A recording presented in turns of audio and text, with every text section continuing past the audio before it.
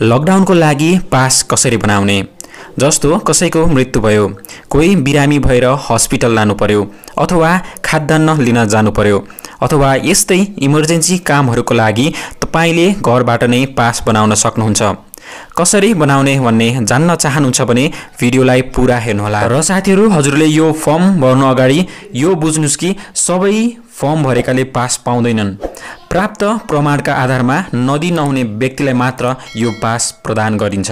र साथीहरु, यदि हजुर हाम्रो च्यानलमा नयाँ हुनुहुन्छ भने च्यानललाई सब्स्क्राइब गरी बेल आइकनमा प्रेस गरी नोटिफिकेसनलाई अलमा राखिदिनु होला, जसले गर्दा आगामी समयमा आउने यस्तै खालका इम्पोर्टेन्ट भिडियोहरू मिस हुने छैनन्। नमस्कार, म ईश्वर पौडेल, टेक्निकल एरा च्यानलमा तपाईलाई स्वागत छ। ल साथीहरु, टपिक सुरु गरौँ। र साथीहरु, यो भिडियोमा जम्मा 10 लाइकको टार्गेट छ, 1 लाइक गरिदिनु होला। र साथीहरु, यसको लागि तपाई एउटा कुनै ब्राउजर ओपन गर्नुस्। जस्तो मैले गुगल क्रोम ओपन गरे र तपाईले के सर्च गर्नुपर्ने हुन्छ भने देख्न सक्नुहुन्छ epass.moha.gov.np भनेर तपाईले सर्च गर्नुपर्ने हुन्छ। तपाईले यसलाई सर्च गर्नुभयो भने तपाईले देख्न सक्नुहुन्छ नेपाल सरकार गृह मन्त्रालय व्यक्ति अथवा सवारी साधन अनुमति पत्र भनेर तपाईले देख्न सक्नुहुन्छ। अनुरोधको प्रकारहरू दुईटा रहेका छन्, व्यक्तिगत र सवारी साधन। तपाईले आफ्नो सवारी साधनको लागि अनुरोध गर्न गइरहनु भएको छ, पासको लागि भने सवारी साधनमा क्लिक गर्नुस्। र तपाईले व्यक्तिगतको लागि हो भने व्यक्तिगतमा राख्नु होला। र तपाईले यहाँनिर देख्न सक्नुहुन्छ स्टार देख्न सक्नुहुन्छ, नाम, मोबाइल नम्बर, ठेगाना। यो भनेको अनिवार्य रूपमा स्टार जहाँ छ तपाईले अनिवार्य रूपमा भर्नुपर्ने छ।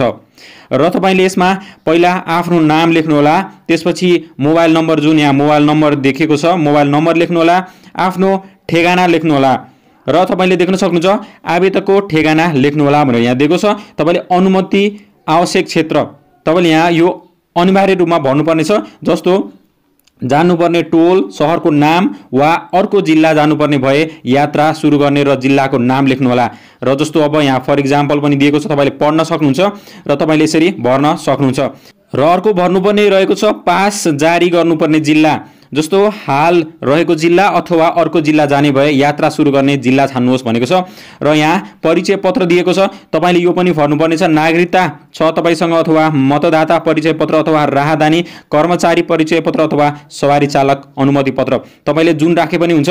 र परिचय पत्रको नम्बर तपाईले अनिवार्य रूपमा यहाँ राख्नुपर्ने छ। र परिचय पत्र अपलोड गर्नुहोस् भनेको छ। तपाईसँग यहाँ फोटो खिचेर अथवा तपाईसँग स्क्यान छ भने तपाईले यहाँ अपलोड गर्न सक्नुहुन्छ। र अनुमति पत्रको किसिम रहेको छ यहाँनिर, जस्तो तपाईलाई कस्तो चाहिएको, स्वास्थ्य सेवा, सुरक्षा सेवा कुन चाहिँमा पर्छ तपाईको, जस्तो दाह संस्कार, बिरामी सुत्केरा कुनमा तपाईले यसरी यसमा पनि भर्न सक्नुहुन्छ। र तपाईले अर्को रहेको छ अनुमतिको कारण, तपाईले किन अनुमतिको कारण के को लागि तपाईले यो माग्दै हुनुहुन्छ। जस्तो कृपया यात्रा गर्नुपर्ने कारण लेख्नुहोस् भनेको छ तपाईले। जस्तो किन यात्रा गर्दै हुनुहुन्छ तपाईले त्यो लेख्नु होला। र अवधि तपाईले कति टाइमको लागि, जस्तो अब यहाँ तपाईले देख्न सक्नुहुन्छ भर्नुपर्ने यति गतेदेखि यति गतेसम्म अथवा यति बजेदेखि यति बजेसम्म तपाईलाई मलाई पास चाहिएको भनेर तपाईले यहाँ लेख्नुपर्ने छ, चुज गर्नुपर्ने छ। र अर्को रहेको छ सवारी साधनको विवरण, तपाई कस्तोमा जाँदै हुनुहुन्छ, बसमा अथवा 2 पाङ्ग्रे 3 पाङ्ग्रे जस्तो तपाईले यहाँनिर यसलाई भन्नुपर्ने हुन्छ यसरी। र अर्को रहेको छ यसको जस्तो तपाईँ बाइकमा जाँदै हुनुहुन्छ अथवा कारमा जाँदै हुनुहुन्छ भने तपाईले त्यसको नम्बर राख्नुपर्ने छ। यात्रु संख्या तपाईँ कतिजना जाँदै हुनुहुन्छ, 1 जना 2 जना 3 जना त्यसरी तपाईले यहाँ भर्नुपर्ने छ। र सहयोग कागजात अपलोड गर्नुहोस्, जस्तै अस्पतालको कागजात, कार्यालयको सिफारिस, मृत्यु खुल्ने कागजात अथवा तस्बिर। तपाईले जस्तो कुनै फोटो, जस्तो मृत्यु भएको छ भने फोटो तपाईले राख्न सक्नुहुन्छ। अथवा बिरामी हुनुभएको छ तपाईलाई, जस्तो अब 1 हप्तामा आइजा भनेको छ कुनै हस्पिटलले भने तपाईले त्यो कागजातलाई यसमा अपलोड गर्न सक्नुहुने भएर तपाईले पास पाउनुहुन्छ त्यसरी। र तपाईले एकचोटी राम्रोसँग माथिदेखि तलसम्म चेक गर्नुस् भरिसकेपछि, र यसरी बुझाउनुहोस्मा क्लिक गरिसकेपछि सम्बन्धित प्रशासन कार्यालयमा पुग्नेछ र तपाईको फर्म हेरी इमर्जेन्सी छ वा छैन, पासको लागि योग्य छ या छैन हेरी तपाईलाई पास प्रदान गरिनेछ। र मैले सुरुमै भनेको थिएँ सबै फर्म भरेकाले पास पाउँदैनन्। उहाँहरूको प्राप्त प्रमाणका आधारमा नदी नहुने व्यक्तिलाई मात्रै पास प्रदान गरिन्छ। र साथीहरु, यति नै हो। यसरी तपाईले घरबाट नै एउटा पासको लागि फर्म भर्न सक्नुहुन्छ। र यस्तै इम्पोर्टेन्ट भिडियोको लागि हाम्रो च्यानललाई सब्स्क्राइब गरेर राख्नु होला र भिडियोलाई लाइक गर्न नबिर्सनु होला। हस् त, धन्यवाद।